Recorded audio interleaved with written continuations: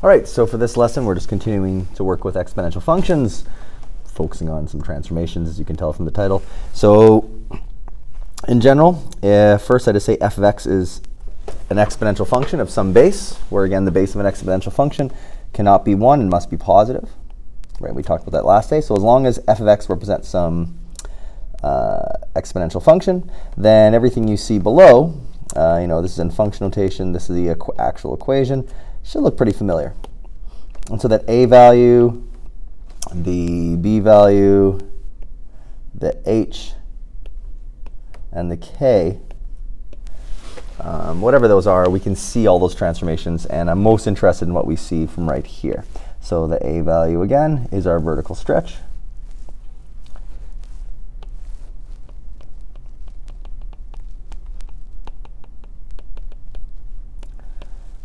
By a scale factor of a, and if a is negative, it's also a reflection, vertical reflection. And again, we can see that right here as well, but honestly, on the left, that's just in general in function notation. We've been talking about that since the beginning of the course. So we want to analyze these things from seeing the equation as is on the right. And so the b value, notice it's in the exponent. That is a horizontal stretch.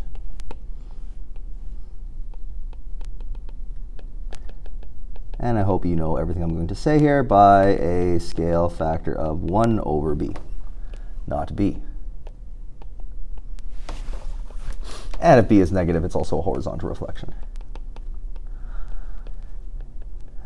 I'll just say reflection because it's all horizontal here. And lastly, the h and the k, these are the translations. So h is a horizontal translation. I'll say minus h units.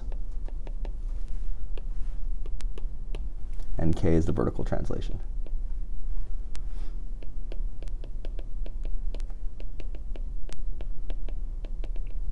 Just k units, up or down.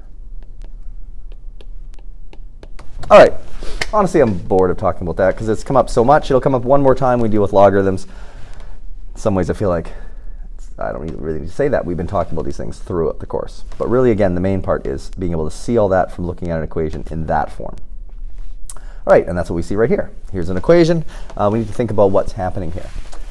First, we need to realize if whatever we look at, let's say, for example, this negative here. If we think that's a vertical reflection, well, that's correct. But a vertical reflection of what? This plus 3 right here and this plus 1. The plus 3 does represent 3 to the left and 1 up.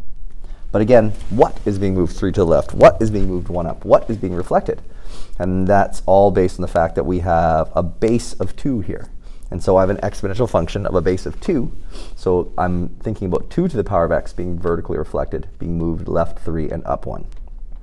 And that's the key, because all those statements of transformations mean nothing on their own in terms of trying to visualize the graph until we know what is being reflected in this case. And so first, let's start with a basic graph of what 2 to the power of x looks like. And all exponential functions go through 0, 1, 1, 2, 2, 4, 3, 8.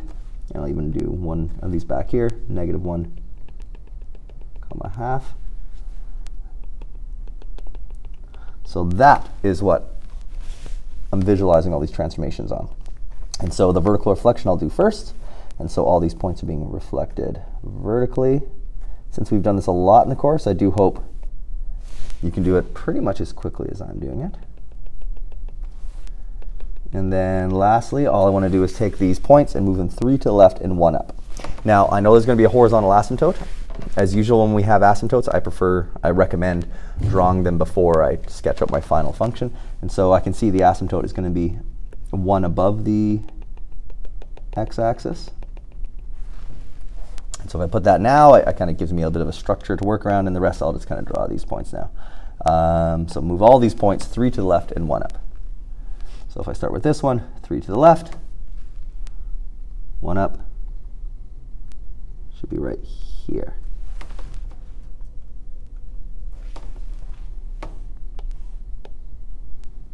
And just do the same for all of them. So it should have an x-intercept of -3.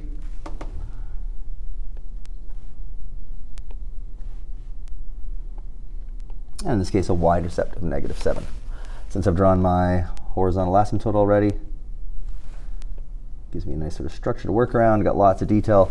Nice, very accurate graph, drawn relatively quickly. And as always, the idea is we understand these transformations. We understand why the graph looks like this. All right, let's go on to the next one.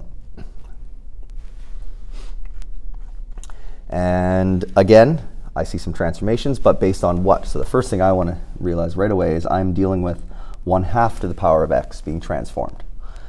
And so I'm going to actually sketch out 1/2 to the power of x right now. 1/2 to the power of x, conveniently enough, was also in our notes. So it looks like this. I'll just sketch these ones.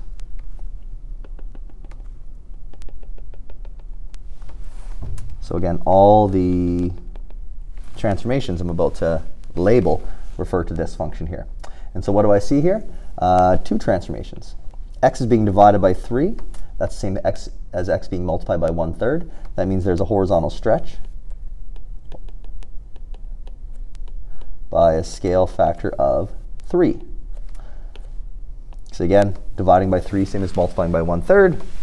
And again, the scale factor is always the reciprocal of what's being multiplied to x. And then down 5.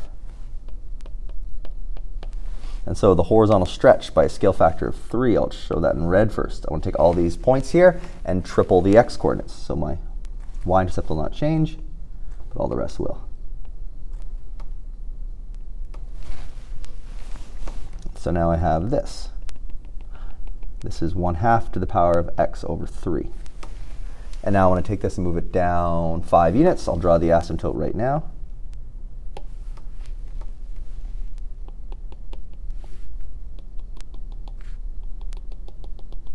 And then just move these points down 5 units.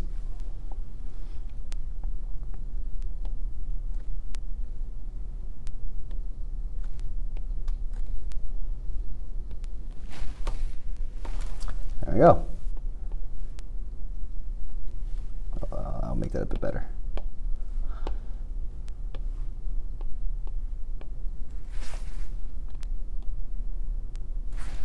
Notice if I don't draw the asymptote, I'm implying this graph keeps going down forever. I'm implying it has a range of all real numbers, and it doesn't. Again, that asymptote is key. It's the only way to show that this graph doesn't keep going down forever. Otherwise, that's what it's saying. Right, which leads me to the final problem.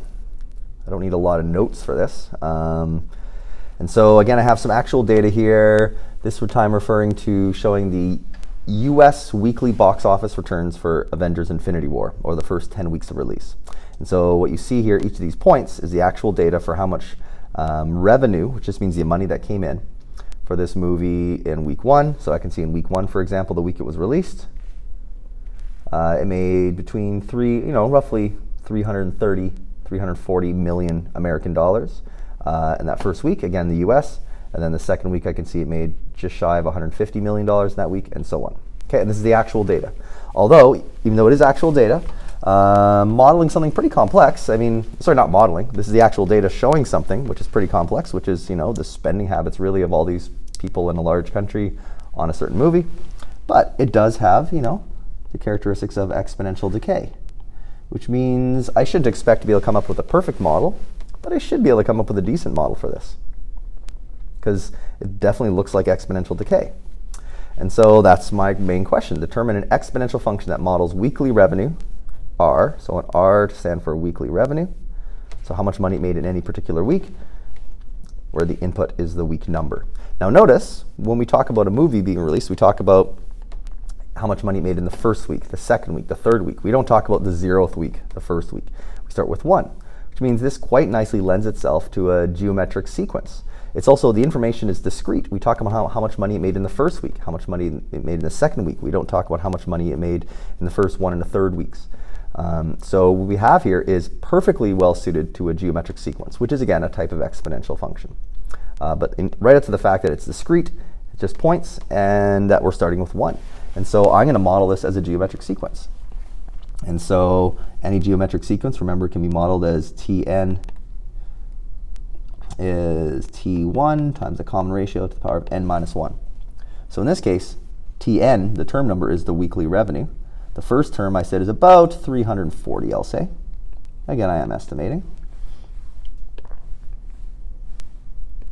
$340 million. And then the key is, what's the common ratio to the power of n minus 1, n being the week number. That's the variable I want. So how do I find the common ratio? Well, let's look here. And again, this is actual data, so I don't want to jump to a conclusion too quickly. But if I look at this second point here, this seems to be about, I don't know, just shy of, let's say 150 basically. This is about 340. So to go from 340 to 150, well, let's see. I got to multiply by about 0.44. That's it. It's a really bad idea if I just leave it at that. Again, I'm looking at actual data, and so I can't, it's a terrible assumption to assume that it's always going to be about 0.44. So let's look at the next one. From 150 to about, what's it, 80, let's say. 80 divided by 150 is about 0.53 now. So not surprisingly, it's not the exact same thing, but it is also not surprisingly, it's close. If it was vastly different from one to the next, this wouldn't look like an exponential decay. So let me look at this one right here. This looks like about 40. Well, I don't need a calculator to know that means about 0.5. And this one here looks like about 25. And 25 divided by 40 is about 0.6. Which again, you may think those are the big variation, but no, there's not.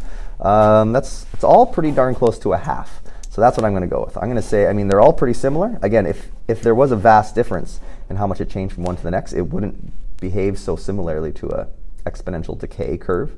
And so I'm going to go with R being a half, or about 0.5. Okay? There is no perfect answer, but there's just better than others. And this seems like a pretty decent estimation of how it's changing. And so now I'm done the first question. The revenue can be thought as the 340 million times 1/2 to the power of n minus 1, which again is a geometric sequence.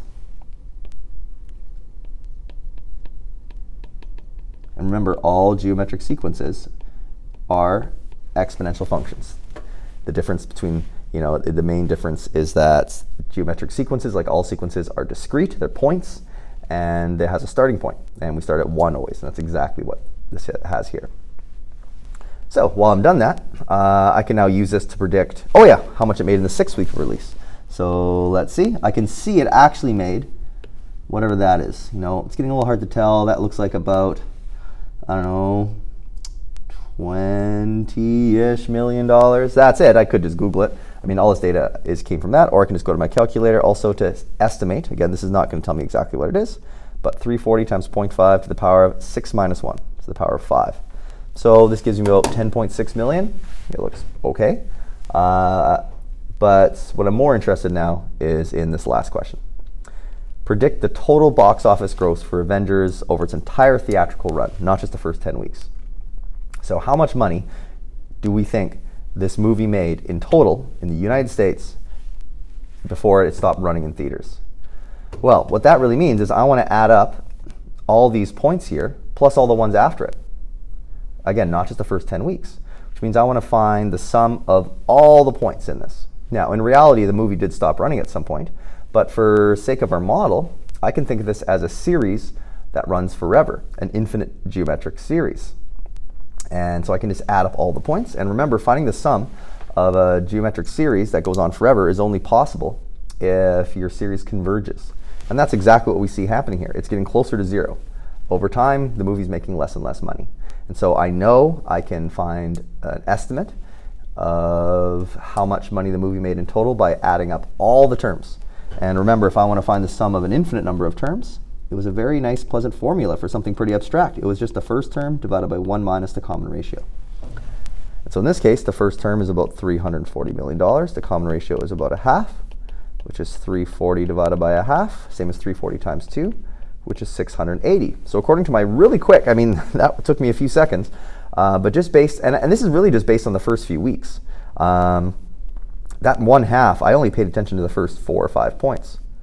So just from looking at the first few weeks and doing a really quick calculation here, my estimation is that this movie will make, or made, about $680 million in revenue in the United States, because all this data is from the United States.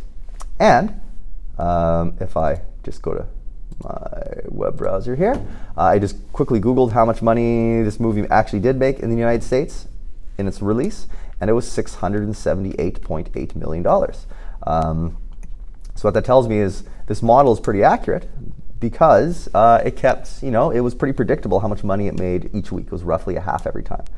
So again, that's a pretty good prediction. I really just used the first few weeks of information and made a prediction that ended up being, in this case, extremely accurate. About 678.8 million as opposed to 680 million. That's pretty good. All right. So with that said, I'm done.